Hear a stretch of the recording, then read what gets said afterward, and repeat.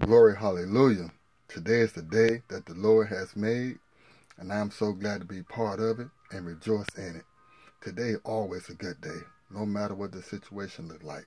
No matter what the circumstances look like, today is always a good day. As long as that we can be in the presence of the Lord and pray to Him and seek Him in His kingdom and to always put our faith and trust in Him, every day is a good day. Because no matter what, we serve an awesome and amazing and a faithful God. He is always at work for us. No matter what, even though we might seem like things not going our way, even though we haven't seen any progress, even though that our situation still look the same, but our God, He tells us He's always worked. And what Jesus said, as long as my Father at work, I am also at work too. So right now, no matter what the situation look like, my sisters and my brothers, our God is at work for us right now. He is working for us right now because He loves us that much. And I just ask y'all today, always give Jesus the thanks. Always give Him the praise. And always give Him the glory. No matter what, always speak His holy name. Give Him the praise, even though that you might be hurting right now. Even though that you might be going through a situation right now. Give Him the thanks and give Him the praise and give Him the glory. Every day. Not some days, but every day is a day for praise and worship His holy name. Every single day. As long as He's waking you up, that He's giving you strength, and He's giving you health, and He's giving you breath, that's when you need to praise Him. Through the good times and also through the bad times. Every day. 365 days of a year, He deserves the praise, the glory, the honor, and all the worthy. And before I get started, I just want to encourage my sisters and my brothers right now today. And if you don't have a personal relationship with Jesus, today is the day that I'm asking you right now today to make Jesus your Lord and Savior. Right now today, to stop what you're doing. To stop what you're doing right now. And if you don't, to say, Lord Jesus, I ask of you to be my Lord and Savior Christ. Once you do that, you have accepted Jesus as your Lord and Savior. Right then and there, your relationship began with Jesus. That's the only thing that Jesus expects out of every last one of us, is a personal relationship. It's a personal relationship. That's the only thing that He wants. Now, He deserved that for everything He has done for every last one of us. He deserved that. Give Jesus what He's expecting. Give Jesus what He's want. Then you will see the amazement what Jesus will do for you. Just don't take my word for it. Try it out. I did, and He's been on fire with me ever since. That's why I love Him the way I do. That's why I praise Him the way I do. That's why I glorify Him the way I do. In the mighty name of Jesus. Amen. Amen. Glory, hallelujah. Today, my sisters and brothers, I have a real powerful word in my spirit that I would like to share today. And this message today is for every last one of God's children today. For the ones who's in the race, for the ones who's been trusting and believing in Jesus for a long time. You know exactly who you are. And we're going to be reading from the book of John 10, verse 10. That's John 10, verse 10. And today's message is, don't let the devil tell your testimony. Don't you let him tell your testimony. You have a testimony, and your testimony will be heard. Your testimony will be spread across the world. And I believe and I declare today, you know exactly who you are. Get ready to tell your testimony. Don't let the enemy tell your testimony. You're going to tell it. And I believe every last one of my sisters and my brothers, you're going to have your testimony, and you will tell it. In the mighty name of Jesus. Amen. Amen. And before I get started, I always like to take the time out to give our Heavenly Father God all the thanks, all the praise, and all the glory. Oh, Heavenly Father God, I just can't thank you enough for an awesome and beautiful, blessed day today. I can't thank you enough for another day of life today.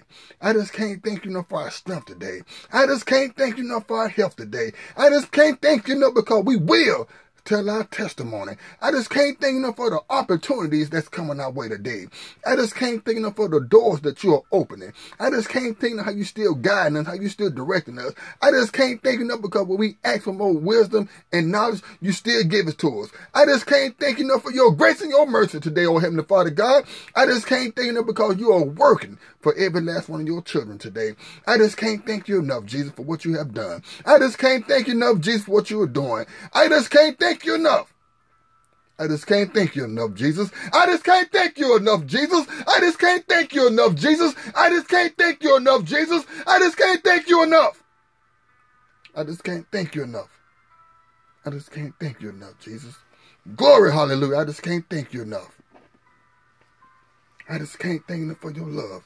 I just can't thank you enough for your protection. I just can't thank you enough for your giving. I just can't thank you enough for your faithfulness. I just can't thank you enough. I just can't thank you enough, Jesus. That's why I love you the way I do. That's why I praise you the way I do. That's why I seek in your kingdom the way I do, because I just can't thank you enough, Jesus. I just can't thank you enough. In Jesus' mighty, glory, holy name, I just can't thank you enough. Amen and amen. Now, my brothers and sisters, we about to get into this word. And I would love for y'all to turn your Bibles to John 10, and we're going to read verse 10. And if you have your Bibles open and ready to receive it, shout out amen. Amen, let's begin. The thief comes only to steal and kill and destroy. I have come that they may have life and have it to the full. He said, I have come that they, who is they? You, may have life and have it to the full. See, the enemy is working hard on you right now. He's want to steal your testimony. He's want to kill your testimony. He wanted to destroy your testimony. And the only reason why he want to steal, kill, and destroy your testimony, he knows that you have got strong in your faith. The word of God said in James 1, 2 through 4, he said, consider it pure joy because of the things and trials and tribulations that you're going through. So right there and now, the enemy knows that your faith has got stronger. He knows that your perseverance has got stronger. That's why Jesus' brother said, consider it pure joy. And see, when the devil knows that you consider your trials and that pain, that suffering pure joy, right there and there, he want to steal your testimony. He want to destroy your testimony. He want to kill your testimony. He don't want your testimony to be heard whatsoever. He want to tell your testimony. He want to let everybody know how you gave up. He want everybody to know that you didn't believe in Jesus. He want everybody to know that you was weak. But today, y'all going to reverse that. You might say, devil, get behind me. You been in my way too long. My testimony will be heard. My testimony will be spoken. And it's going to be spoken by me. Share your testimony, my sisters. Share your testimony, my brothers. Y'all have a powerful, powerful testimony that need to be heard. Somebody need to hear your testimony right now today. Somebody need to hear the pain and suffering that you went through. Somebody need to see when everybody else turned their back against you, but you kept going on. You kept trusting Jesus. You kept believing Jesus. You kept your head up high. But I believe today that your testimony will be heard. Look what Jesus says. He said, I have come that they might have full. That they might have life and have it to the full. So Jesus coming. So you make sure he know that you're going to tell your testimony. He's already there, right there beside you. Ready for you to share and speak your testimony towards somebody today. And I don't know who I'm talking to today. But I know that this word and this message is clear for someone today. Don't let the devil tell your testimony. Because he got a different version than what you have. He want to tell his side how you gave up. How you didn't believe and trust in Jesus. That's his side. And guess what? Who's behind him? The haters. They're right there with him. Don't you do that. Like I said, just read James 1, 2 through 4. It tell you. It said, consider it pure joy for the pain and suffering that you're going through right now, my brothers and my sisters. Your faith is at a strong point right now because of the pain, because of the suffering, because of the trials and the tribulations that you've been going through. Right now today, your faith has got stronger. So then your perseverance don't get stronger. That's why the enemy is attacking you the way he's attacking you right now today. That's why he's trying to break you. He's trying to bend. He's trying to do whatever it is because he knows he has peeped in and seen what God is about to bring you into.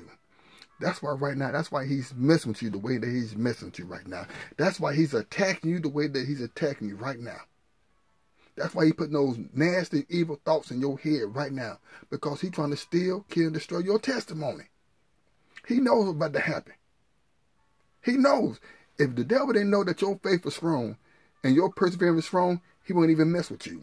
If he didn't know that you had a powerful testimony, he wouldn't mess with you. But he knows that your faith is strong. He knows that your perseverance is strong. And he knows that Jesus is about to bring you to something. And he knows that you have a powerful testimony. That's why he's trying to kill, steal, and destroy. But you're going to share your testimony, my sisters. You're going to share your testimony, my brothers. And I believe it's going to get heard. I know it's going to get heard. I know for a fact that your testimony will be heard. I believe and I declare it right now in the mighty name of Jesus. It will be heard. It will be heard, and you're going to share your testimony.